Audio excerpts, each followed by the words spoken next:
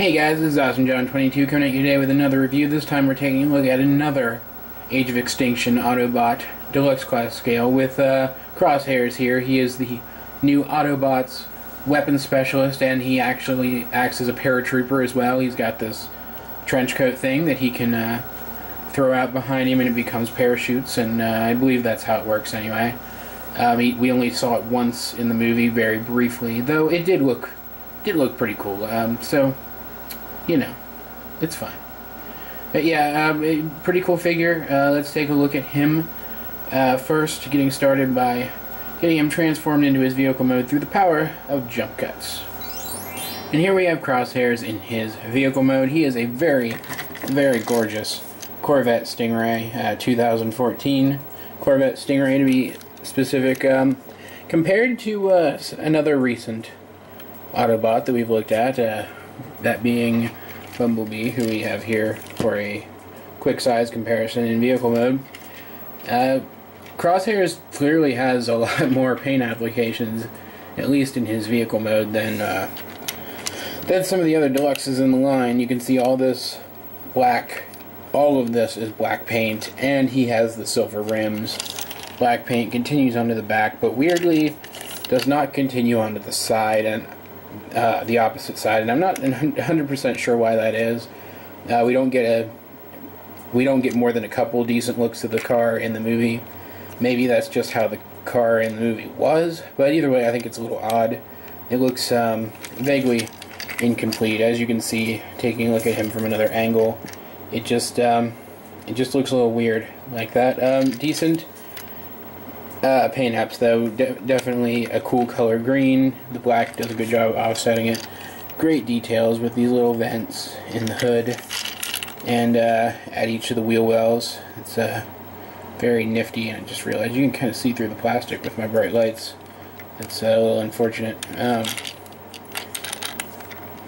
But yeah, it's a good looking car.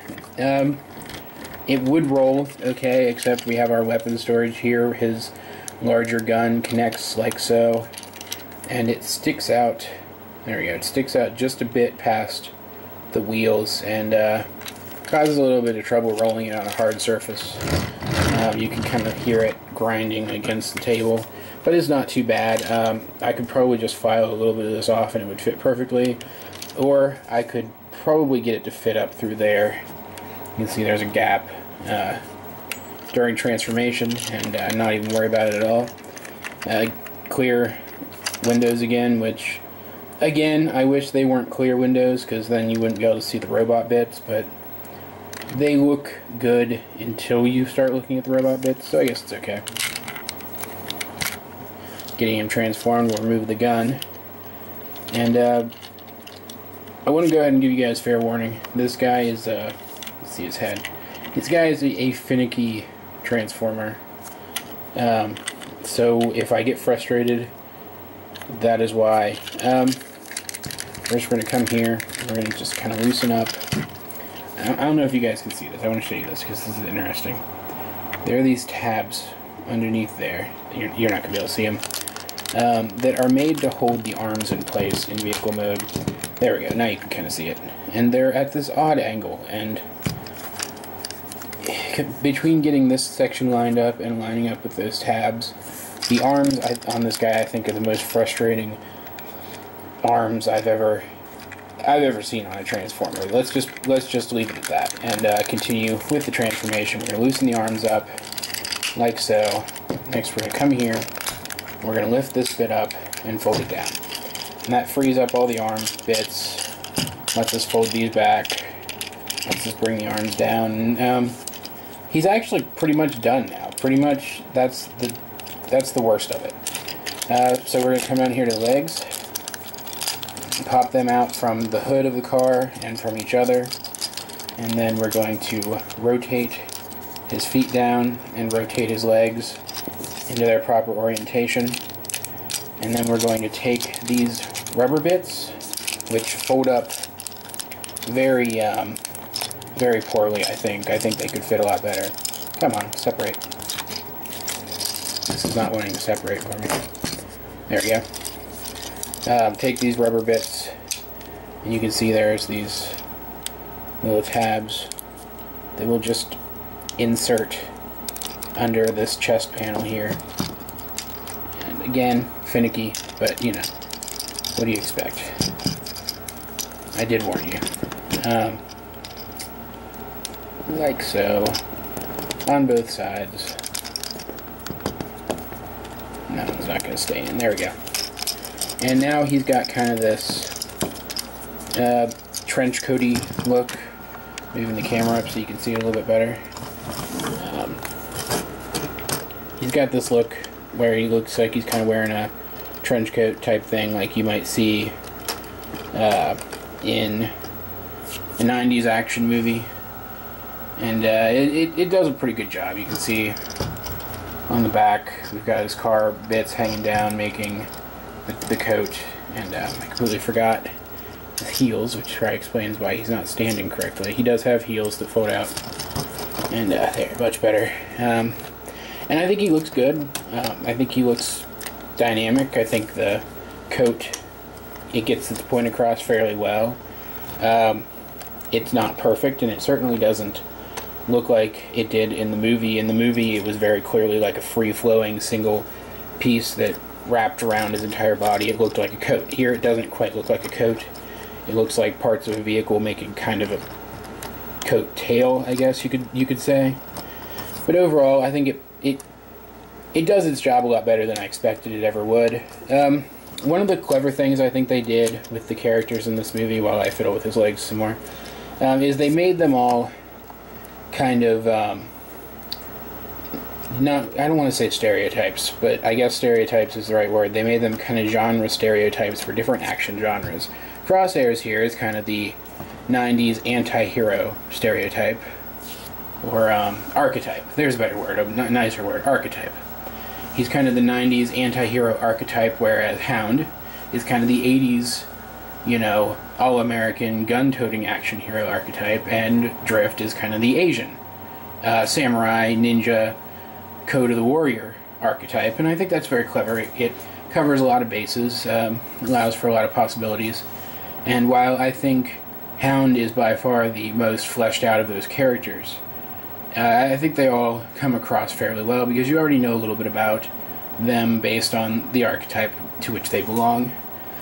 Crosshairs, of course, being named Crosshairs, has guns, and while I remove his guns from underneath his coat, which is where they store his smaller guns anyway, this guy has actually been in the toy line before as a Human Alliance Basics from Dark of the Moon. He was a spider tank.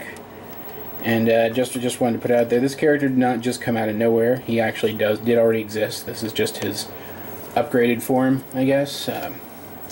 Anyway, now we have these two little guns.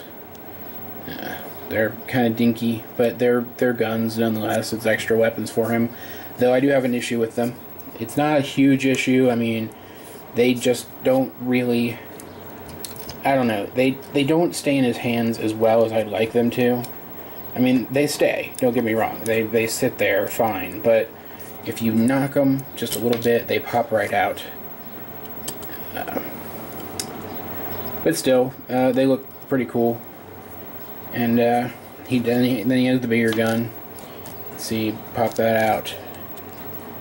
He can hold the bigger gun much better, and it looks a lot more impressive. So typically, when I'm displaying him, I usually keep one small gun and one large gun in his hands and keep the other gun stored under his coat, which, if you can see that, there's a peg hole right there up top, and that is just, it'll just go up there,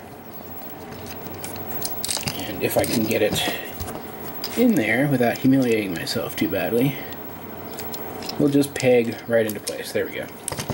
And that is, of course, where they store in vehicle mode as well. And yeah, that's pretty much Crosshairs in a nutshell. He's got for detail, he's got a really neat head sculpt with blue light piping that you can see there showing up really well, and he's got those nifty goggles that every time I see them they remind me of the goggles that the kid was using in the original Jurassic Park movie that kind of show up for one scene and then we never see him again.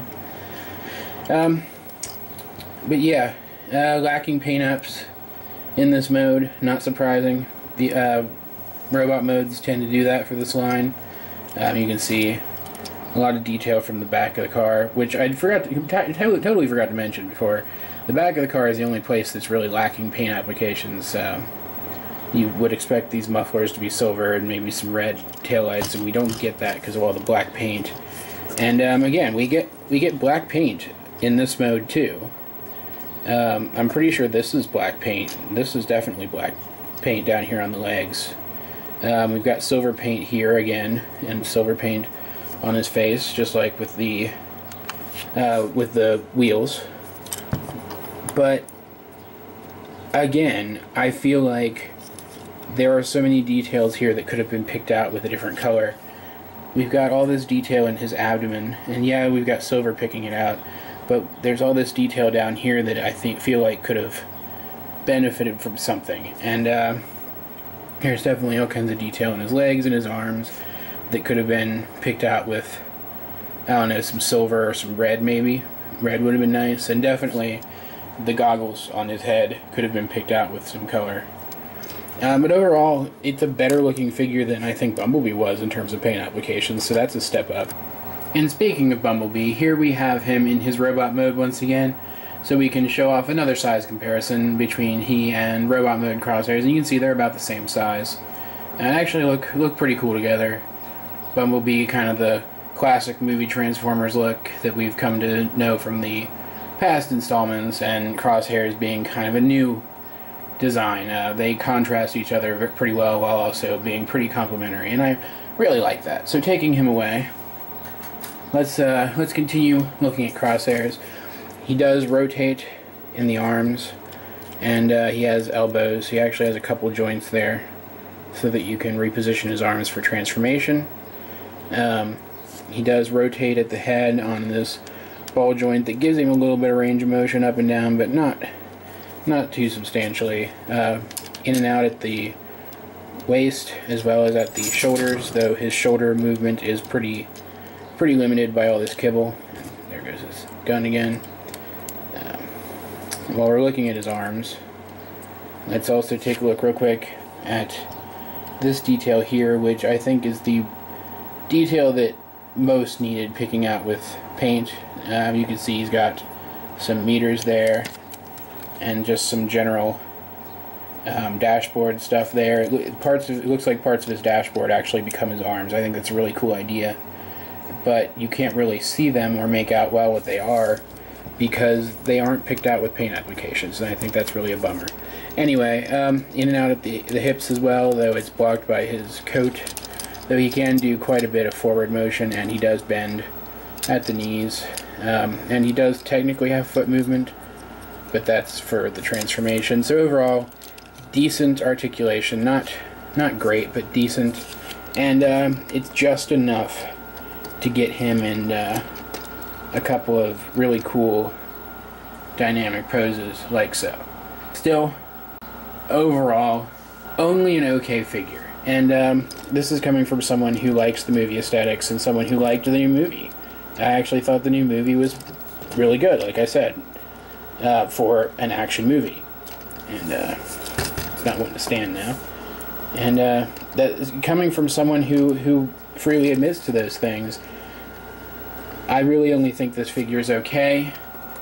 It's kind of an essential if you're trying to collect every character from the movie, if you're some kind of completist.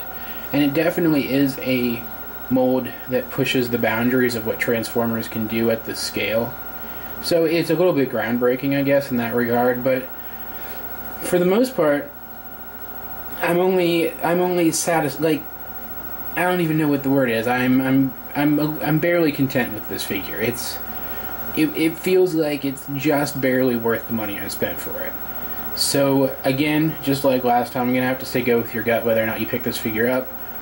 If you like the aesthetic, if you think the coat thing works for you, that's fine. I do believe there's going to be a larger scale version of this figure. I do believe there are rumors of that floating around. So if you're okay to bet on rumors, then bet on those rumors and wait for that. It'll likely be much more detailed than this. But if you aren't one to bet on rumors, or you just happen to like the way this looks a little more than I do, go ahead and pick it up. It's up to you. As for me, I'm happy I got it, but having picked it up, I'm not really sure if I would do it again. Let's put it that way. But yeah, that's pretty much it for this review. I hope you enjoyed it. Like, subscribe, leave a comment down below if you feel so inclined. In the description down below, you'll find a link to my blog as well as to my collections video. Check those out, and if you see something in that collections video that you would like me to review, let me know and I'll see what I can do about it.